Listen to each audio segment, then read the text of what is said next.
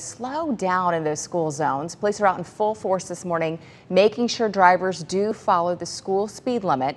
And also remember, bus drivers, they're going to be on the road too. So the question is there enough of them, those drivers, to get your child to school?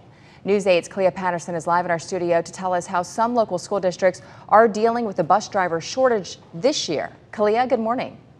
And good morning. Both Bettendorf and Davenport Community School Districts students will get to class on time this morning if they take the bus. The districts say they have enough bus drivers to take the kids to school, but it's later in the year that Davenport is worried about.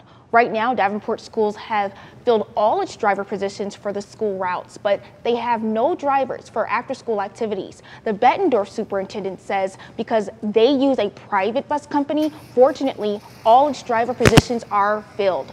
Other Quad City schools use Durham School Services, and right now they need 5 more drivers in the area and 17 drivers across the state.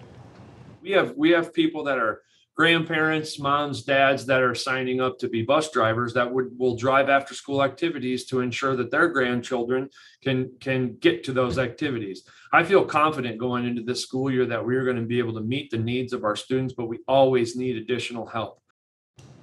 If there aren't any new hires or volunteers, the Davenport superintendent says they're prepared to hire an outside bus company to ensure students can participate in after-school activities. And back to you. Clea, thank you. So if your student does not ride the school bus this year, just a reminder that students do ride free on Davenport City Bus, and also a reminder there's going to be a lot of walkers on the sidewalks today too.